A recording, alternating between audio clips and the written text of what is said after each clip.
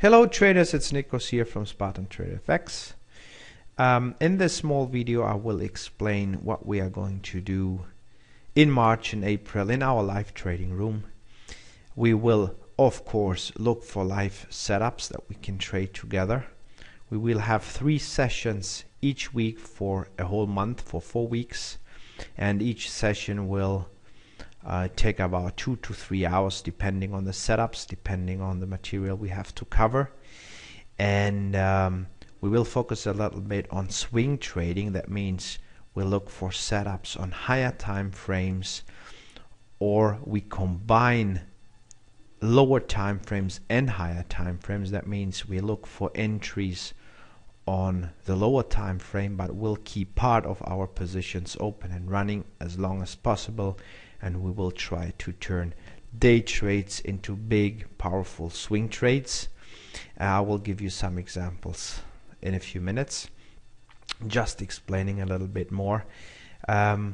Like always, we will do our top-down approach. That means we will start with higher time frames, from the weekly, daily, 4-hourly and 1-hourly chart. We will draw our trend lines, support resistance lines, and then we will look for bounces and breaks and trade setups as they come. We will cover most, or I would say all, major forex pairs, gold, silver, and if we have a little bit time, indices, maybe also some very volatile exotic pairs. We will talk about our trading journals and trading plans. Remember, it's very, very important that traders create trading journals and trading plans to track their own trades and results, to improve the skills, trying to get better, to become a better trader. And also very important, we will practice a lot of positive thinking exercises. It's very important that you are positive when you trade. You don't want to think about bad things when you trade. We also create our trading plans.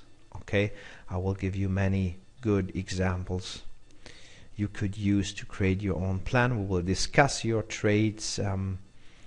We will, when you have open positions, we will go and do the top-down approach together, look for new targets, and maybe even try to reinstate positions if possible, and really leave, as we usually do, a position open and running to maximize our profits with the remaining lot on a trade. Okay, that's something we always do, but I just wanted to explain that again. And very, very important, we will practice a lot of trend lines, drawing trend lines, and how to really avoid having lines all over the place. For example, if you look at this chart here, that's the GBP US dollar weekly chart. It's easy to see that this pair is ranging right now, okay, on this weekly chart. So seeing all the spikes and all the peaks and everything, most traders start to draw lines all over the place. For instance, okay, the price is down here, but where do I have resistance? Here I have 2 lows pointing out, so here I have a lot of resistance, for instance, okay, in case the price comes back up. But also, of course, I have a peak pointing out, and if I scroll back, I'll see some resistance back in 2009, and then you could draw another line a little bit higher here, and then it becomes messy. So let's draw something, another line here, and you see what's going on. If you draw too many lines, you get confused. Yeah, not every peak and point is that important here. It's very important that you understand how to draw, for instance, a correct horizontal resistance or support line. And this is the same, of course, up here. Look at that. Previous highs, We have highs here and down here, and a lot of touches here and there and there. So now imagine you have lines all over the place. You will never find a good setup, or you won't be able to actually target an area far away if you have resistance lines all over the place. Okay, so what we do, we focus mostly on the most touches you can find and areas that are really pointing out. For instance, look at that. Yes, you have lows here, but we won't put our line to this area. We will move it a little bit up and leave it where we have most touches. Okay, so that would be our support area in this example. And of course, a little bit higher you have many touches as well. So what we do between our bodies, candle bodies and peaks, we draw kind of a zone, and that will be here. That would be our resistance zone in case the price comes back up, yeah, in case, instead of drawing lines all over the place. And these are the areas that actually really make sense. Everything else doesn't matter.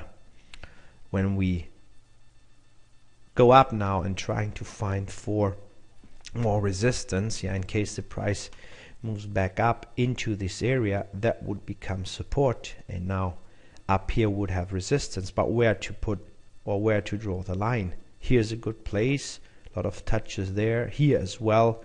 But if you really look at it, most touches and areas that are pointing out are in this area.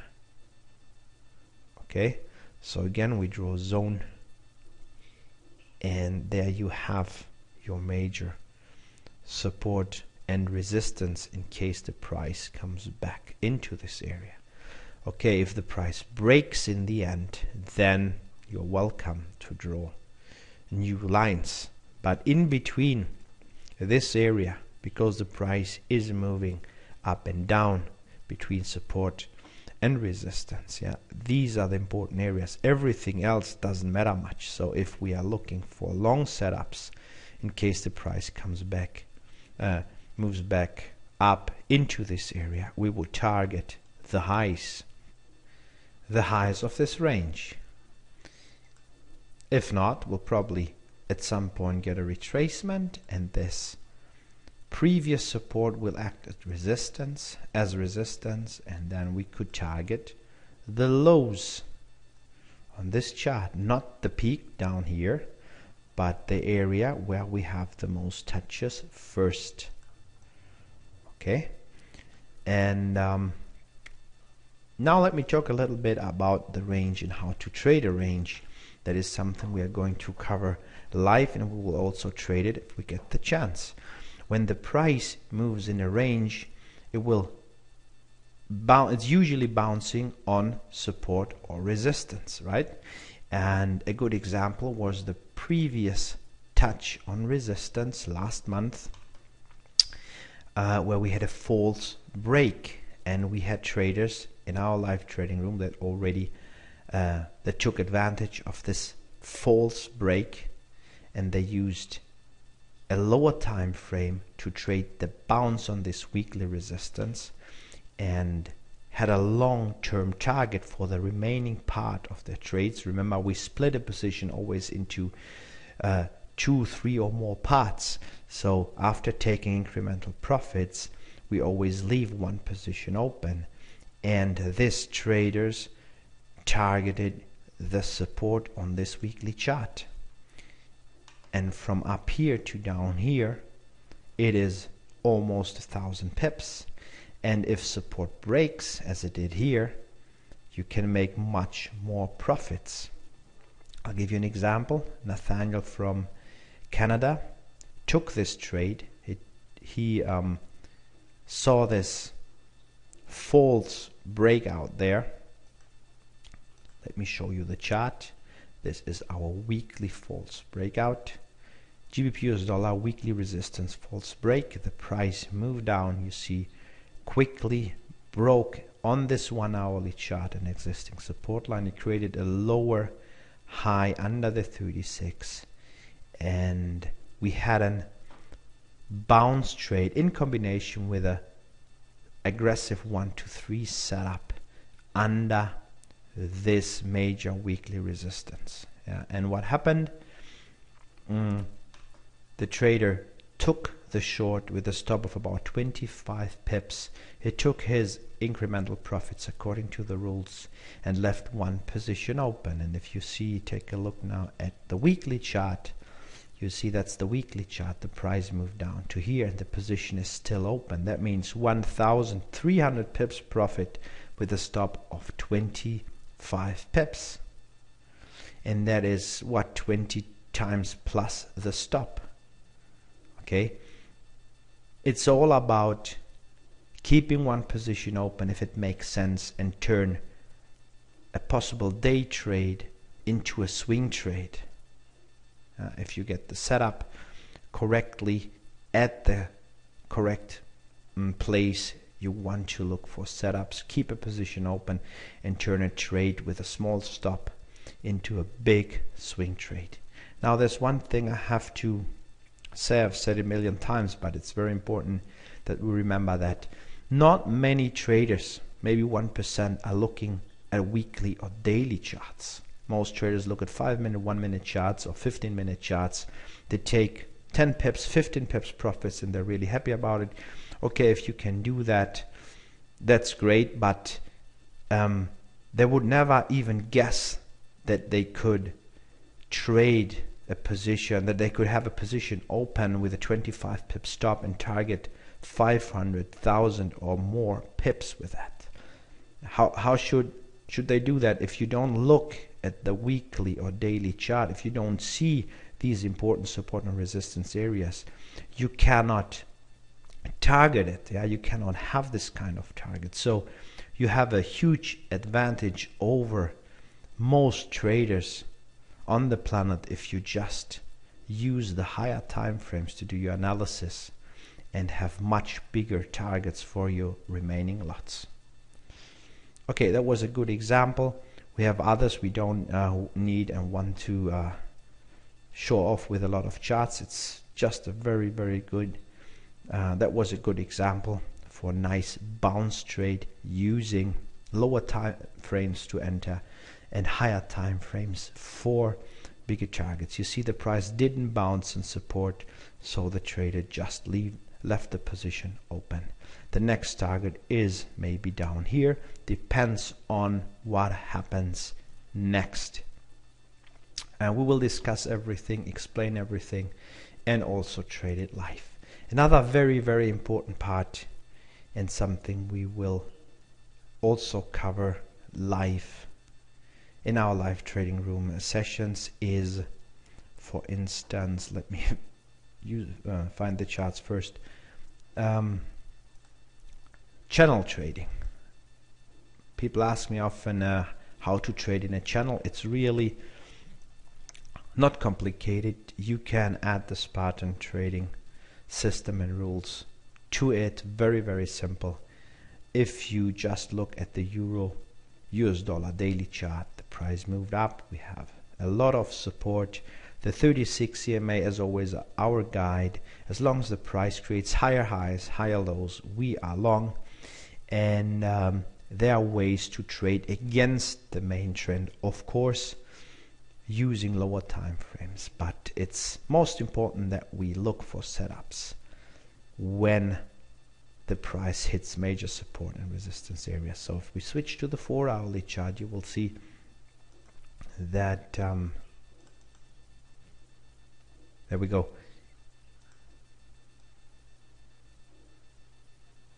Last month, after that big move on higher time frames, the Euro Yen started to create lower points, lower highs, lower lows, but in the end it did not move lower or higher, so it was stuck between two levels. You can see the first, second, third touch here, 1, 2 touches there, and if you start extending these lines, just imagine, let me draw it again. Let's imagine we are right here. Okay, you see the price is crossing down and crossing up, and we have already 3-4 touches up here, and now some touches there. If you start extending the line, look what happens. Every time the price reaches this line, it's bouncing, and after confirmed smaller range, we assume that the price will move in this range and in this channel if it's bouncing on these areas. So every time the price is reaching an area where we extend the line and our candles are changing color on lower time frames, we can look for bounce trades to target the high of the channel and the other way around. If the price reaches the highs of this channel and range, we can start look for short setups using, as always, lower time frames, 2 to 3 line breaks after our 1 to 3 setups on the lower time frames, or just a candle color change, an aggressive entry after a confirmed bounce in this area. So how we do that exactly, we cannot discuss it right now. It would take too much time, but I think you get the point. And that is also very, very important to identify on the chart, to identify a channel like this on the chart. So if the channel breaks, you are looking again for classic setups, doing your top-down approach, and if the price comes back into a channel and moves between these areas, you would use the bounces. But if the price comes out of this area, as it did here, the whole scenario, the bouncing scenario, is out of the window, and you are now looking for clean setups again using the classic approach, or something I'm working on lately is using or applying the Renko bars into the system. You can combine the classic Spartan trader system with the Renko bars, or you can use them also without combining it with our Spartan system. Okay, we started with Renko bars in 2012 in November. We had a live course there, and I'm always trying to improve and simplify the whole process with the Renko bar. So I'll give you another example. That is something we are going to do as well in this live trading room. This is a Euro-US dollar M16 Renko bar chart. Renko bars have nothing to do with time. Yeah, you measure only volatility. That means you set a bar to, in this case, 16 pips, and that means the price has to move at least 16 pips in one direction before you get a new candle. That means if you have a 15 or 10 or 20 pips range, you will not see a new candle. It could be that you have only one candle there, and only if the chart moves again, you will see new candles. That is filtering out a lot of noise and sometimes small ranges. And it's really great, because if you want to take advantage of volatility, what we do is we use the bounces of a trend line to trade Renko bars, or we wait for the price to come out of a smaller, or I would say on the Renko bars, a bigger range. You draw support and resistance lines correctly. That is something that we are going to practice. And if you see the price coming out of an area like this, you wait for a nice clean textbook setup according to the Spartan rules, the 1, 2, 3 setup rules. And in this case, you have your entry down here with a really small stop. And you see with volatility on Renko charts, you can make a lot of profits just by using the charts alone, or as I said, combining these charts with our classic template. So we're going to cover this as well, trying to squeeze it all in this 1 month of live training and trading. We will take our time. It won't be something that will create much stress for you, so don't worry about it. But we will cover everything, as I said before: channel trading, bounce trading, hedging. You could be long. Give you an example again. On the euro yen, for instance, and when you expect a retracement in this major uptrend, you take advantage of the retracement as well. Keep a swing long position and trade at the same time short to milk the market, even against the main trend. Okay, that is something you don't have to do, but I will teach you how to do it, and we will also practice it on the charts live if we get the chance to do so. These are the most important things, and I think it's a lot of information, and I'm recording each and every session for you, of course, as well, in case you cannot be there live, or in case you want just to practice. You will be able to download the whole session and look at it later on. Okay, let me just explain again in a very short version what we will do in our live trading room sessions in March and April. Again, as I said, 4 weeks of live training and trading, 3 sessions every week. You have the schedule just it's right below under the video. We will learn all Spartan FX system rules in detail, combine swing trading and day trading.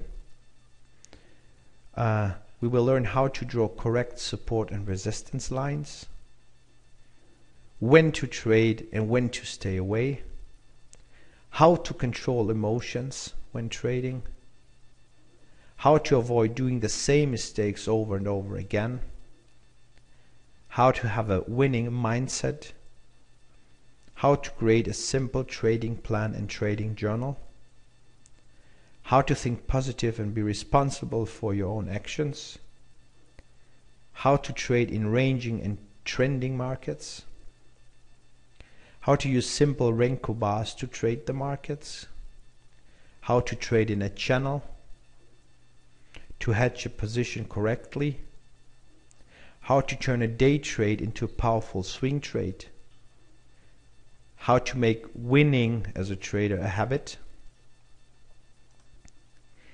and how to let go of your trading past, grow your account steady, and achieve long-term profits. Okay, I hope this video was helpful to you, and it will be an honor for me to see you in the live trading room in about, today is March 8th, so in about 10 days. Have a wonderful day, and I'll see you soon. Goodbye for now.